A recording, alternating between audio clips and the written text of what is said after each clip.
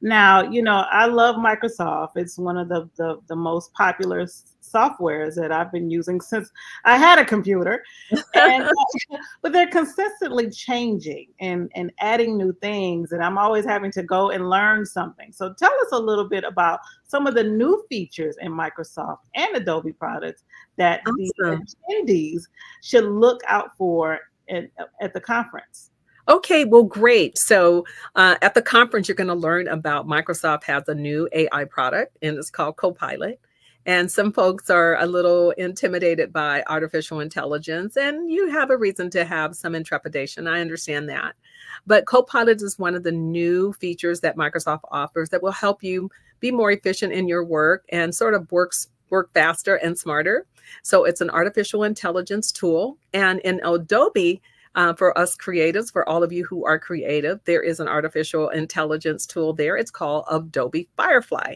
And so at the conference, you're going to learn about how to incorporate this, not just for business, but if you're a creative and you're putting together a media package, or you're doing some design work, let's say in Photoshop, Illustrator, and you want to add some additional features to something that you've already designed, you can use Adobe Firefly.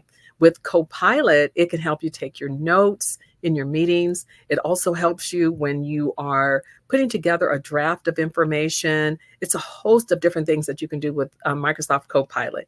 These are great artificial intelligence tools. But then also, I will be teaching you how to use tools like Microsoft Visio.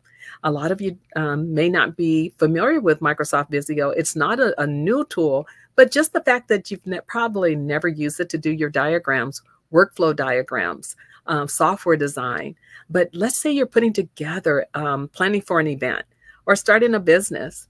Let's work through an operation plan. If you're putting together a workflow diagram for an upcoming event, let's do a workflow diagram in Visio.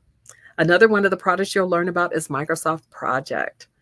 You'll also learn how to use how to do Microsoft mailing inside of Word. Microsoft Word has a mailing component that comes complementary with the software. And a lot of folks don't know how to use that. So I will be teaching you how to do that as well.